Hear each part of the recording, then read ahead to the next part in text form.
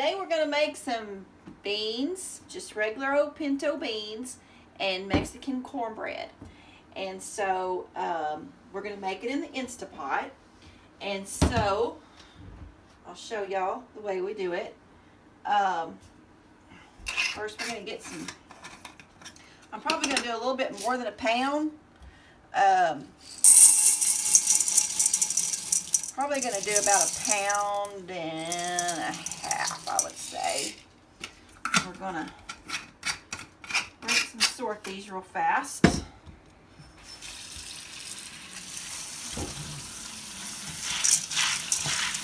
That basically just gets the ones out that look kind of funny. Very rarely do you find a rock or a weird one in there. Oh, there's one. See that? We don't want that in there. Oh, there's another one. Looks like maybe dirt. But we don't want that in there. Okay, good.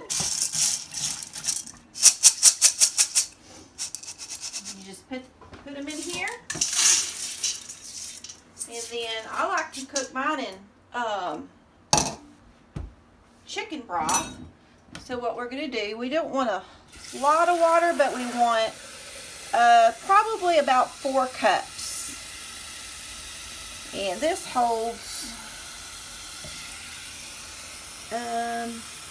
8 cups. So we're going to do, well, maybe we'll do 8 cups. It doesn't really matter on water. You just want enough liquid in there. This is the chicken broth that I like to use. And it's just the Knorr brand. Now I usually just do 2 big spoons.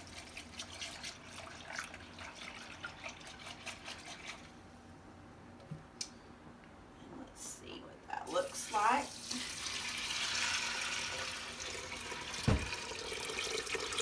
May not use, yeah, I'm gonna go ahead and use all of that. So that ended up being 8 cups of water for about 1.5 pounds. Now I'm also going to use a whole onion, like a medium-sized onion. My sister-in-law got me on this. You can find this on the Spanish aisle in your grocery store. And we're going to put 2 packages of this in there. And it just kind of gives it a little zest. I'm going to put 2 of these, the onion, and then we're going to put a little bit of cilantro and some chili powder. We're going to put some bacon and some ham. Let me cut this cilantro and onion up, and we'll be right back. Okay, you can chop your onion up, and that's a strong onion. Whew. You can chop it up as big or as little as you want. We don't mind cooked onions, so I didn't do mine real little. And then about 1 cup of cilantro. Put that in there, and we're going to put about 1 tablespoon of chili powder. I'm bad about not measuring and just kind of eyeballing it. So about 1 tablespoon of chili powder. And then we're going to use this whole package of cubed ham. You can use whatever kind of ham you want. You can cut it up yourself if you want, but we're going to use this whole package of just regular cubed ham.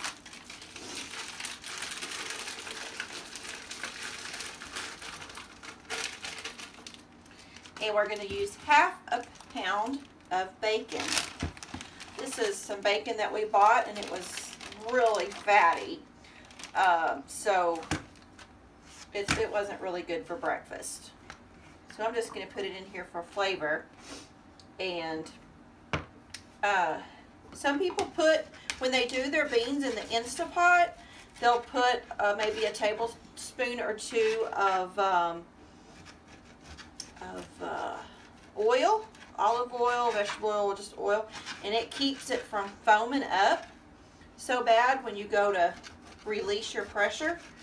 But since this bacon has so much fat in it, I'm not going to worry about that, the oil today. But if you're not going to use, if you prefer not to use bacon or something that will have a lot of fat in it, just maybe put about a tablespoon of oil in there, and it'll help with the foaming. All right, we're going to give this a good stir. Caleb, if you want to show them how it looks. Show them down in there. You see that? And now we're gonna put this on high. You can use your bean button, or you can just do it on manual. Manual high is I use manual for everything. And we're going to put it on for 35 minutes. And then when that gets done, we're going to let it release for 10 minutes before we break the seal. And we will start our cornbread. Okay, I forgot to add the garlic. So I stopped it right after I started it and added about I usually do about a tablespoon, and this is the garlic that we like to use. And then I started it up again, and we got 12 minutes to go. So I'm going to go ahead and start the cornbread now. We use Jiffy. We use Jiffy for everything as far as cornbread is. Sometimes we make it homemade, but I really like the taste of Jiffy. And we're going to just make it just like the box says. Third of milk and an egg. And I have the skillet getting hot in the oven with about 2 tablespoons of butter. Now today when I make the cornbread, I am not going to put hamburger meat in it, but I usually do. I'll do, and when I do hamburger meat, I do 2 boxes. Today I'm just going to do 1 box because that's all I've got. Forgot to buy some more. So since we have so much meat in the beans, the ham, and the bacon, we're just going to skip the hamburger meat. But when I do hamburger meat, I just season it, salt, pepper, garlic, onion a little bit, and I put that with it. And I'll show you. I don't know. Let me add a little bit more milk. This is, for some reason, not the consistency. Probably a tablespoon of milk. Usually is, but maybe they put a little bit more corn. Yeah, that's right. Maybe they put a little bit more cornbread in that box than usual. Okay. I'm going to move to this side. Let's see. It is almost melted. We're just going to use some cheese, and then we're going to use diced jalapeno peppers. Sometimes I use the sliced, sometimes I use fresh. We like it all ways. All the boys like it. Any way that I make it, they like it. But today I'm going to use those because I think it will lay better since I'm not doing 2 boxes. Okay.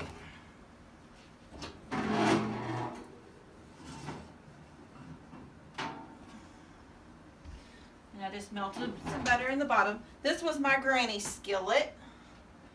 She got this skillet from her grandmother for a wedding present. So it is a good 50+ years old. So we're going to put half of this in there. Just like that. And if I was going to do hamburger meat, then I would just layer some hamburger meat on there right now. And then put peppers. You can use a little bit smaller skillet, but I'm sentimental to this skillet, so I use this one for a lot of stuff. And we're not scared of spice in this house, and so we're going to put quite a bit, but you can put as much or as little as you like.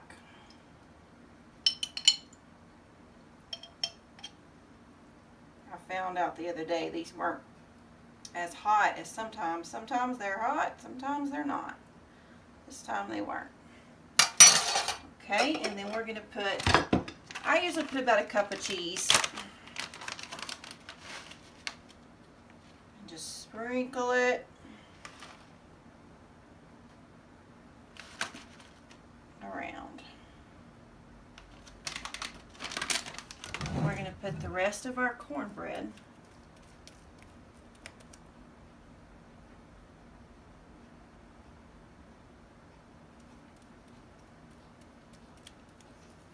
This is not going to take very long to cook since it is in a bigger skillet and since it's only one. There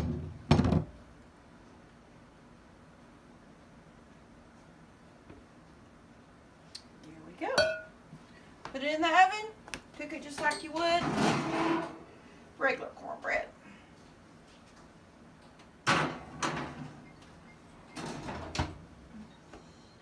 Alright, this is depressurized now, so let's open it. Come over here and look at it.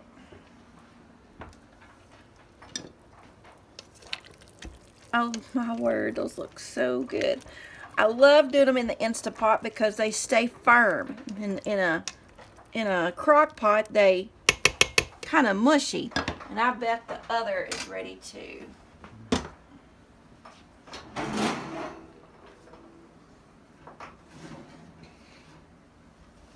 Yeah, take a look at that. Come look over here, Caleb. This is Mexican cornbread. And it is perfect. You can brown a little bit more, but oh no, that's perfect. Look at that.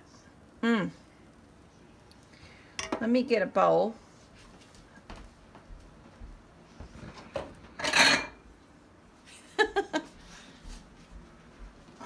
The simplest things make us happy, like beans. At least my family. Okay. And put a little bit of this on top. Let me get me a spoon. Show them that cornbread real good. I get a spoon.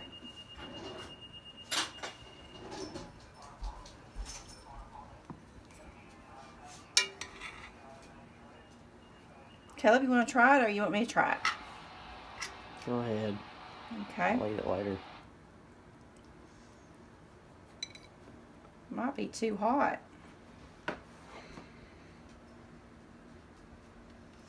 I would probably, on mine, I'll add a little bit more salt and some pepper. You always need salt and pepper.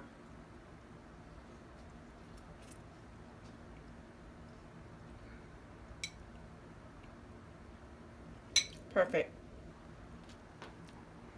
Very, very good. Hope you enjoy this recipe. The hunters are back from the field.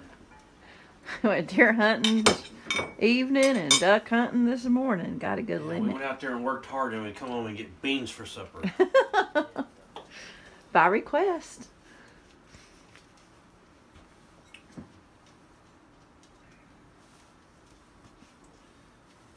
Got time to fool around.